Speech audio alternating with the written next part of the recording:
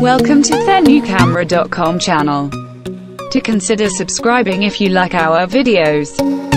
Let's talk about the possible core specification of Nikon D900 and its arrival time.